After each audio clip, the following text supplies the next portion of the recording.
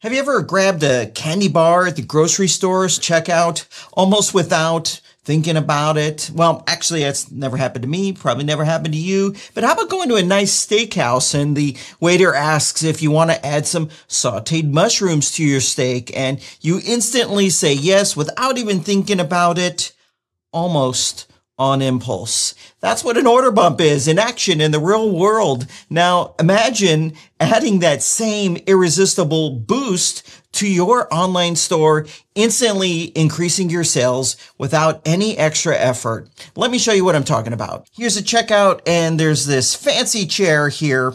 And here is the first order bump. It's an extended warranty. Now, as a buyer, I'm looking at this and I'm thinking, wow, I get to get 50% off this. I'm going to save $100. It's pretty irresistible. And all I need to do is check this box one time, and it's instantly added to my checkout, and now I'm saving money. But did you notice what happened? Right after I checked that box, 2 additional order bumps appeared. And it's the same. I can see the savings. I've got some information here. Protect my floor and save $30 right now. That's a big savings. And all I'm going to do is check that box again. Who doesn't want to save money? This is a targeted order bump and series of order bumps that only appear when this chair is in the checkout. Next, you jump over to your Pulse dashboard in the reporting, and you'll see for this Pulse dashboard here in the middle, I set this to display order bumps.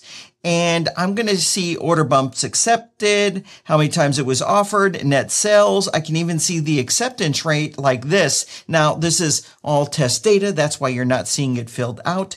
But I can click on this and get full featured reports so I know exactly what's working and exactly what people are buying. Hey, it's Adam from SureCart. And if you're running an e-commerce store or a side hustle and you want every sale that comes through your store to count, today I'm going to show you one of the easiest ways to boost revenue without complicated tech or pushy tactics. Here's what we're going to cover in this video. First, we're going to go over what's an order bump and why does it matter. Then we're going to go over some real examples of what you can sell as an order bump inside of your store. Then we're going to look at some of the order bump best practices, and then the unique features SureCart brings for selling order bumps, and I showed some of those a second ago.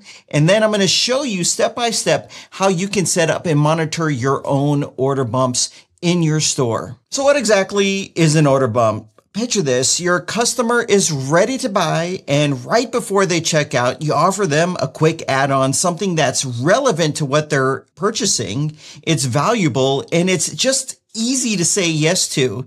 They just tick a box and boom, it's instantly added to their order, generating more revenue for you and for your store. Order bumps are powerful because they're all about timing and convenience. Your customer is already in a buying mood, so a well-placed offer like a bonus guide, a warranty, or a special discount feels like a no-brainer at that point. And the best part is order bumps can increase your average order value by 30% or more with almost no extra work on your part. Now, if you're not sure what to offer as an order bump, don't worry about it. Here are some ideas.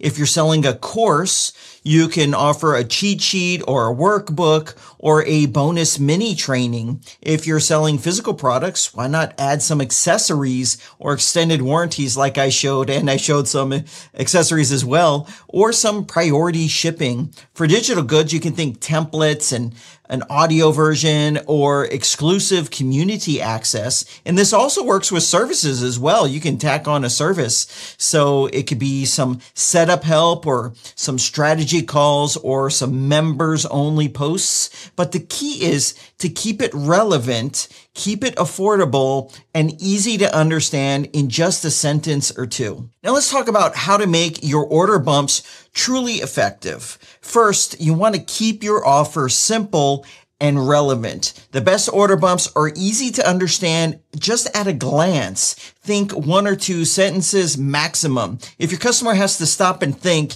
you're just going to lose them. Next, you want to price it right. Order bumps work best when they feel like a no-brainer add-on, and usually that means a good price. So typically that means to price them lower than the main product that they're buying in the first place, often 10 to 30% of the main offer. But if you have a second product that's just as valuable as the first one, matching the main price can also work as well. You just want to try it and test it and look at your stats. But whatever you do, don't overload the checkout. While SureCart lets you add multiple order bumps, 2 or 3 is usually that sweet spot. You really don't want to overdo it. Too many choices can instantly overwhelm and cause analysis paralysis or paralysis analysis. You don't want that for your customers because it's going to just totally crush the conversions of your order bump and maybe even your store. So you want to use clear, benefit-driven copy, highlight what makes the bump valuable, such as get the workbook for just $9 or add priority support for just $15. If there's a discount, you definitely want to mention that right away in the title. And finally, you want to test and you want to tweak. Don't just launch the order bumps and not look at the reports later.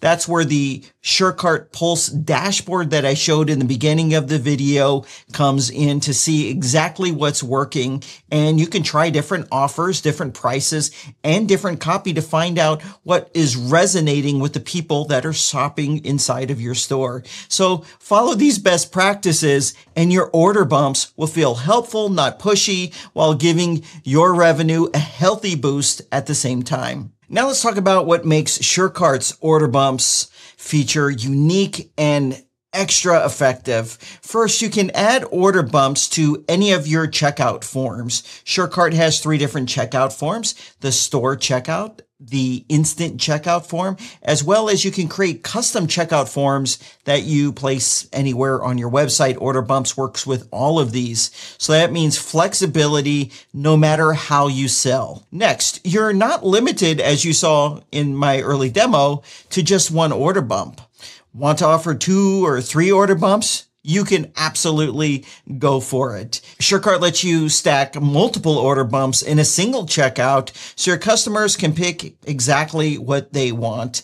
And the placement of the order bump is flexible too, except when you're using the instant checkout. So you can place the order bump wherever you want in your checkout page layout. So if you want to have it appear above the payment fields, you can do that. If you want it to be below the order summary, as I showed earlier, you can do that too. It's completely up to you. But now here's where SureCart gets really smart. These order bumps have a rules-based display that lets you target order bumps based on what your customer is buying. So that's where that relevancy comes in. You can also make one order bump appear only if another is accepted. I actually showed that where I checked on the extended warranty and then 2 more order bumps appeared. And this is perfect for building mini offers that make sense to have them all be offered together. And of course, you get full stats dashboard, that Pulse dashboard that I showed you in the reports. You get all of that so you can always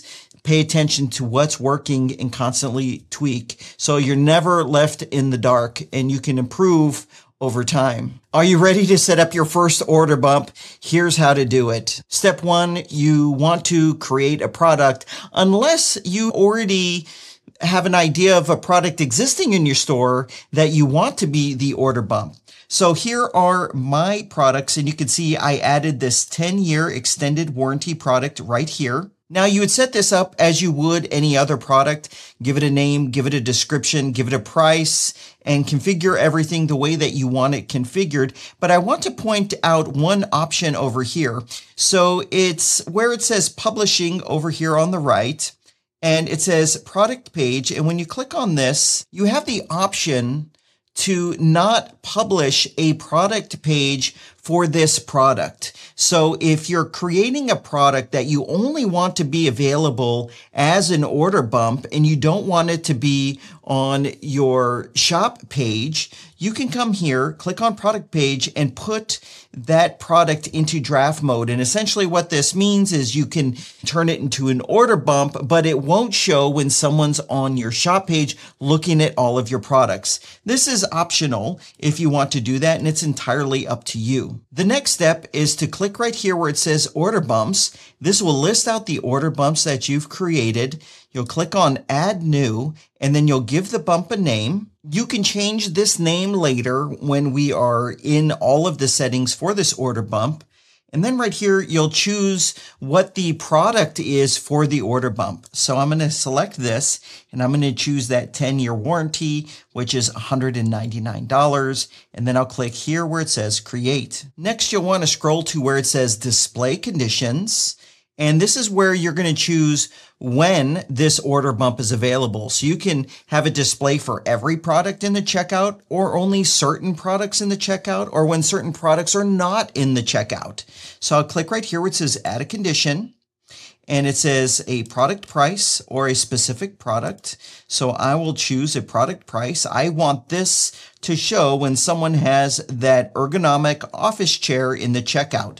So I'm going to select this, and I'm going to choose add condition.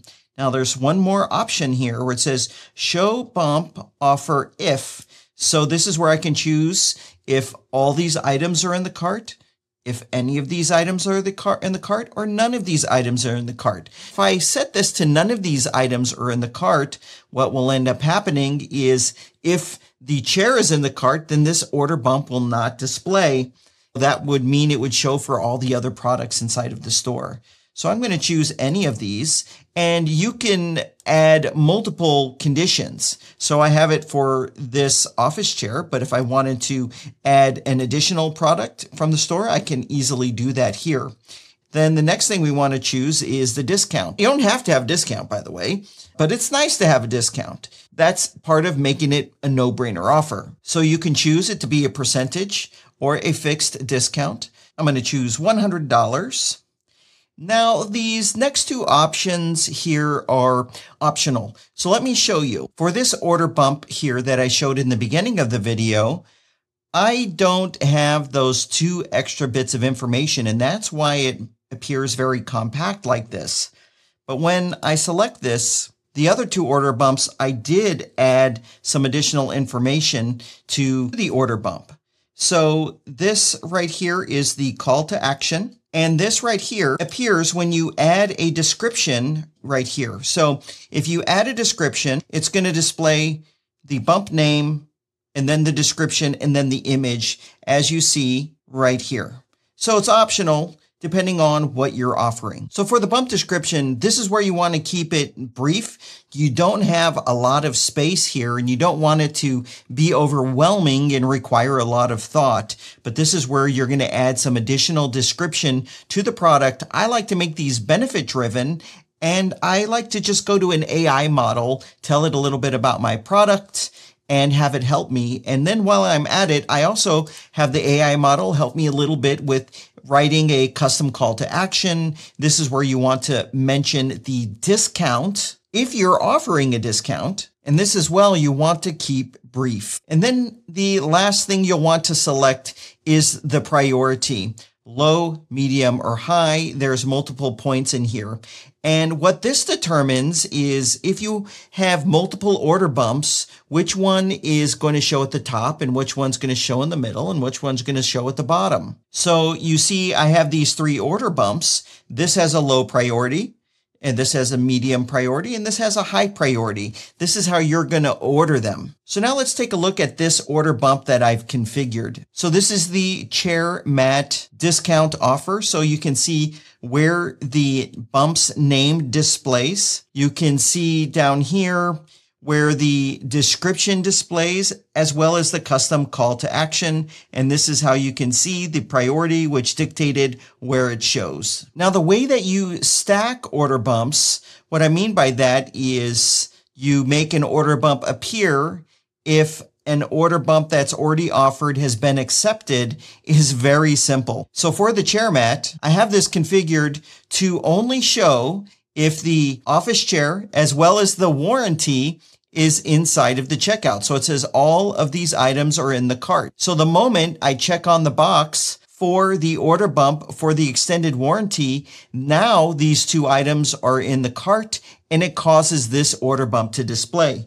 This is how you stack those order bumps if that's what your strategy is. Now let's go over how to dictate or place the order bump where it appears in the layout. By default, the order bumps are going to appear above this payment element, but you can customize this. So I'm going to click on edit page and I'm editing the checkout design right now. And I custom placed it right here in this location, but I'm going to delete it so that you could see exactly what your checkout's going to look like. It'll just look like this, how it looks on the front end of your store. But what you want to do, if you want to customize where they display, you'll want to click on this plus here in the top left.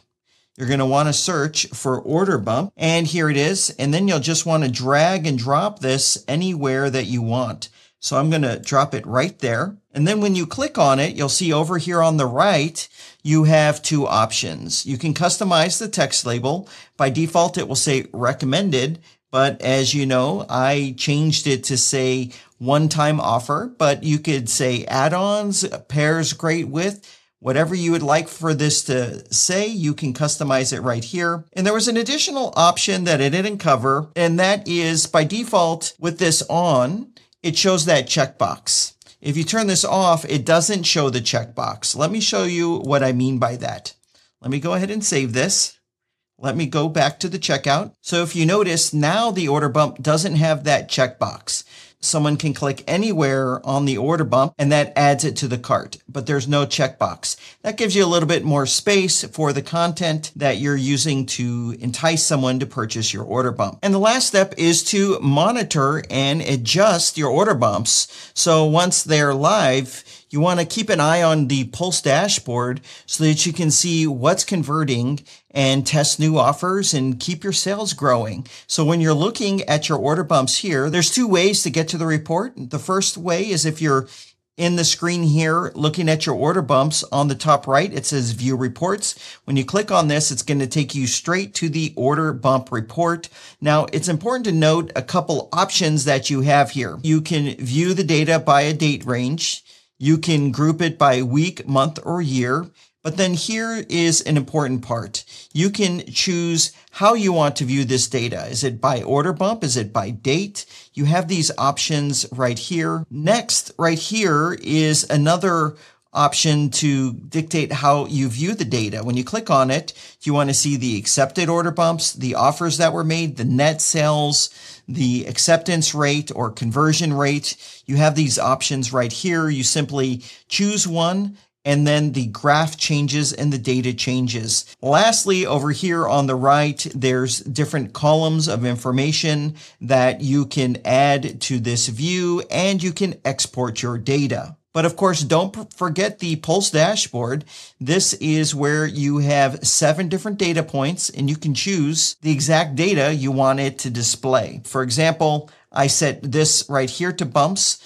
Any of these Pulse dashboards, you can click on the first toggle here and choose what you want to display. So you could choose order bumps if you want that to be the main thing that you're seeing here, and then choose what you want here. So if I want to see my net sales, I can go like this. And now at a glance, you can see how much money you've made from your order bumps over the time period that you've configured. So order bumps let you offer quick, relevant add-ons right at the checkout, boosting your revenue with almost no extra effort, especially though when you use SureCart's flexible and powerful feature set for order bumps. So if you're ready to unlock more sales from every customer that visits your store, give SureCart order bumps a try. We want you to see the difference for yourself that the right tools and the right order bumps can make for your store.